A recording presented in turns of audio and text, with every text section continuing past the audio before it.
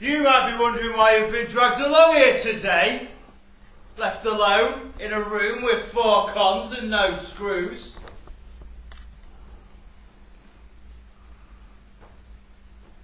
You look worried. Well, I'm here to tell you a story. We're all here to tell you a story. Trouble is, there's only 4 of us, so you're going to have to bear with us. Now let me quickly start by saying, you'll have no trouble from us if you just sit there and shut up. You might not like what we've got to say, but sit there, shut up. That's how you survive in the nick. Right, boys. Think it's time you told them who you are. Sammy Kershaw, 5 years. Fraud. Albert Shrimper. I's got 3 years for a burglary from a dwelling place. John Edwards, safecracker, 18 months left of a 3-year stretch. And I'm Wallace. GBH. On a major scale. Cracked in a few heads when they tried to arrest me.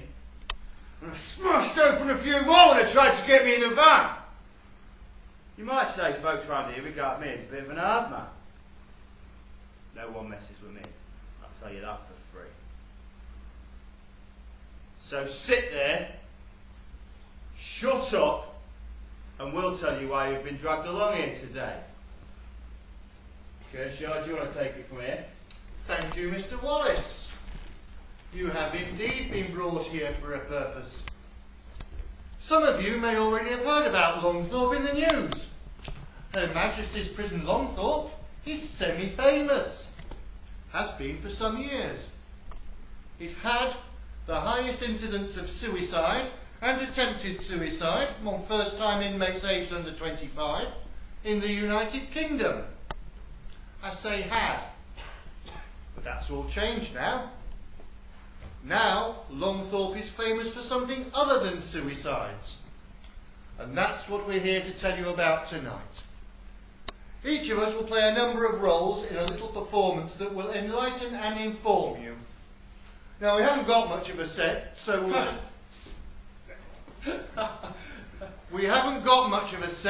just have to do amends, so to speak. So sit tight and pay attention. Yeah! You know it makes sense. This is the story of Paige. A new inmate, 23 years old, and his first time in the nick.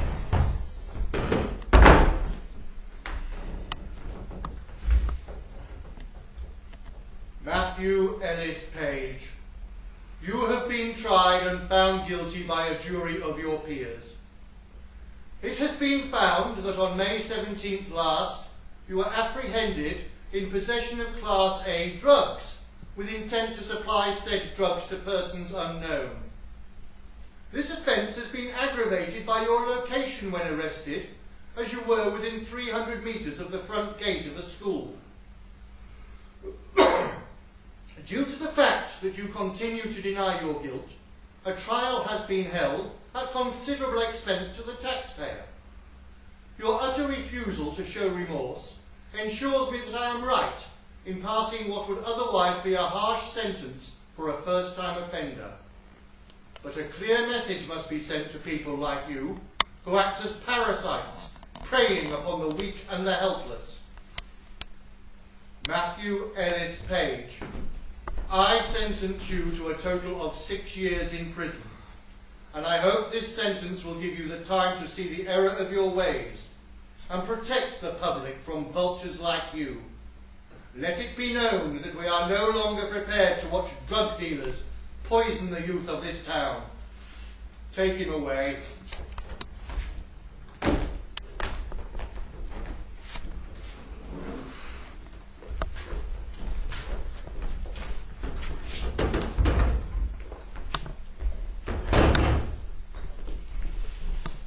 Good morning, Governor.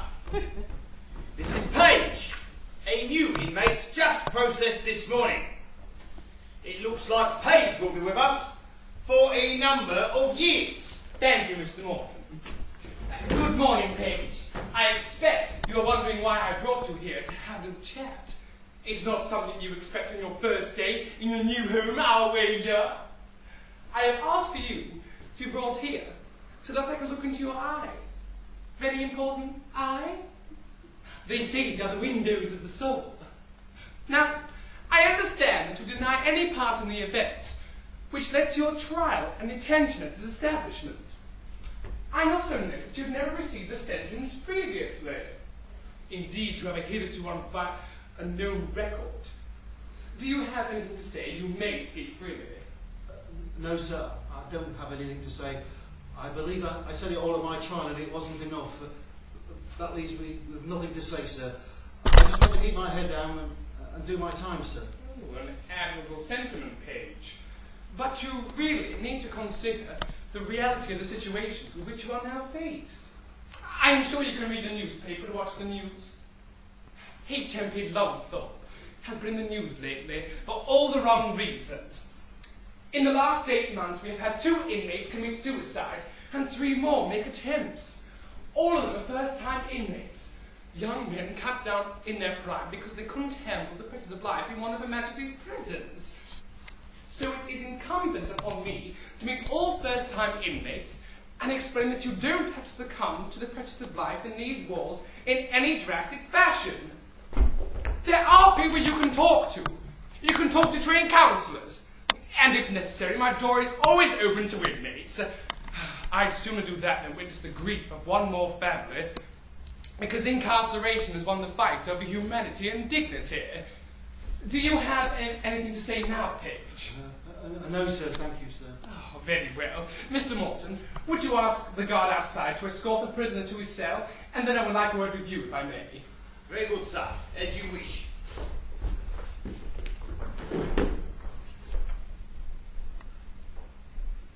Oh, I'm worried, Mr. Morton. About pay, sir. No, about the reputation of Longthorpe, Mr. Morton. But the last 2 suicide attempts were unsuccessful, sir. Your outreach programme seems to be having an effect, sir. Yes, but that's not really the problem.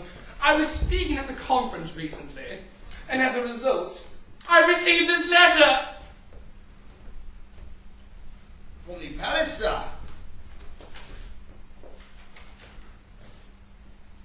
They are planning to visit Longthorpe. Exactly, Mr. Morton. They want to see what progress we are making in the rehabilitation of the population. A royal visitor will be coming to this prison in a little over 4 weeks. Well, what do you intend to do about it, sir? Well, I have had an idea in my head for some time now, and I think it would be the perfect opportunity to give it an airing. Sir? The arts, Mr. Morton.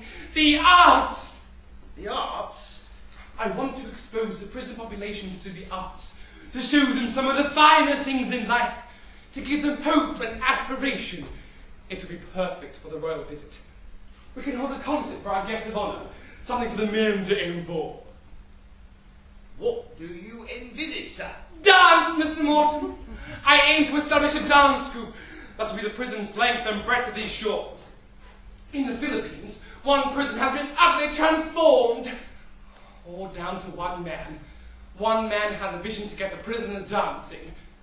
He filmed them performing Michael Jackson's Thriller. Well, you know, Gareth. It's now on YouTube. It's made a global phenomenon. Violence and intimidation are all things of the past now. Drug dealers, rapists, and killers now compete for the prime role in a dance routine.